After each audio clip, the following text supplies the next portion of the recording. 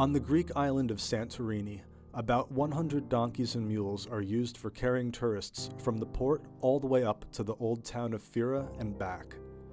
They are forced to climb more than 500 slippery steps each way several times a day. Makeshift saddle girths chafe their sensitive skin. Every step is painful.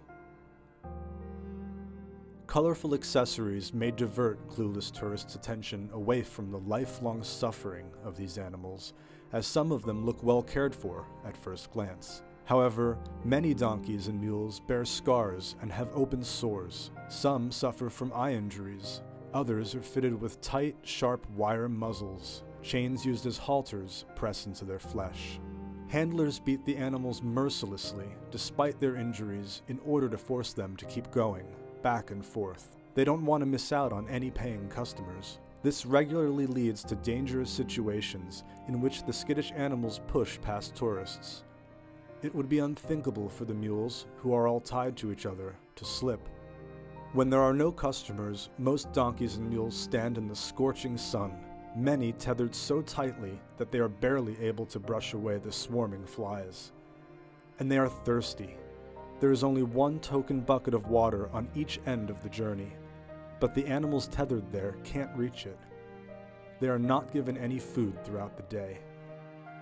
Many donkey handlers are not only rough towards their animals, but also towards pedestrians, and their tone towards their customers is also harsh.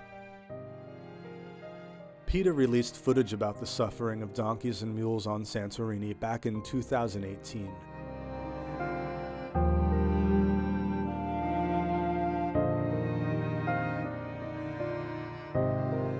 But today, the donkey handlers still manage to attract many tourists by advertising the ride as a holiday experience.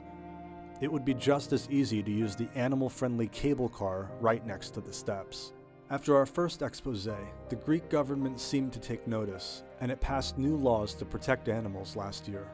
However, our recent investigation showed that these laws are neither monitored nor enforced. At the end of the summer in 2019, animals were still carrying tourists of all weights, although the law allows for a maximum weight of only 100 kilos. The donkeys and mules on Santorini continue to suffer.